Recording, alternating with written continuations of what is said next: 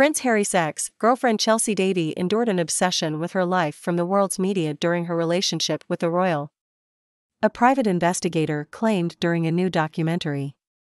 Last year, the Duke of Sussex left the UK with his wife, Meghan Markle, in order to pursue a life of privacy and newfound freedom.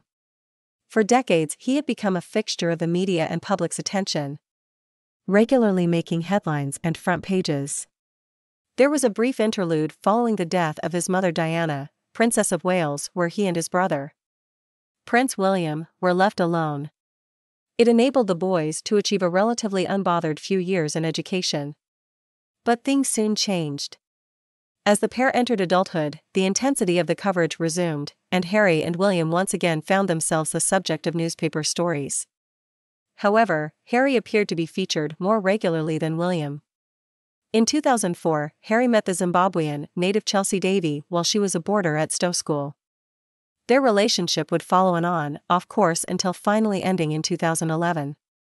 Chelsy was subject to intense media scrutiny while she was dating Harry, something that was explored during the BBC's new two-part series, The Princes and the Press. The program's presenter, Amal Rajan, sat down with a private investigator, Gavin Burrows, who claims he was previously employed by the now-defunct News of the World newspaper to delve into Harry's personal life, including his chapter with Chelsy. Asked why he was so interested in Harry's life, Mr. Burrows claimed, "Well, it's not a case of me being interested. It was a case of the editors making it very clear that you put Prince William on the front of the newspaper and he doesn't sell as many copies as Prince Harry.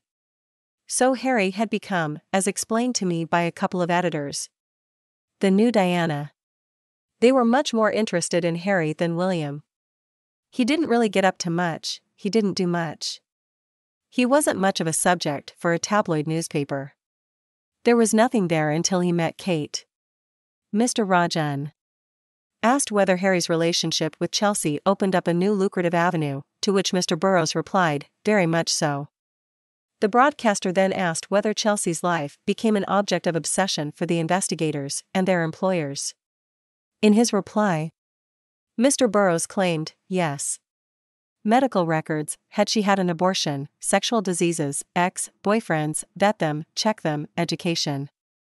A witness in ongoing legal cases against the News of the World and the Sun, Mr. Burrows claimed phone hacking was used to obtain information about Chelsy.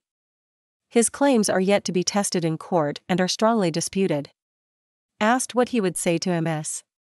Davy if she were in front of him then and there, he said, "Oh, that I'm very sorry, because my actions were ruthless. And I'm not making excuses. But they were ruthless, because I was greedy and because I was into my cocaine and I was living in a fake state of grandeur." He continued, "The media was ruthless, they absolutely have got no morals." Chelsy ultimately announced her split with Harry in a Facebook post. Despite their turbulent relationship, many have noted that the pair enjoyed many happy years and remained friends after, with Chelsy even going to his wedding to Kate. Speaking during the 2011 documentary, William and Kate Into the Future, royal author Richard Kay noted that Chelsy was Harry's real love match. Explaining that there's appeared to be a relationship of passion, Mr. Kay said, "It's a real love match, there's no doubt about it. There's great passion between the two of them when they're together. The tension is visible, there's electricity, there's sparks flying everywhere.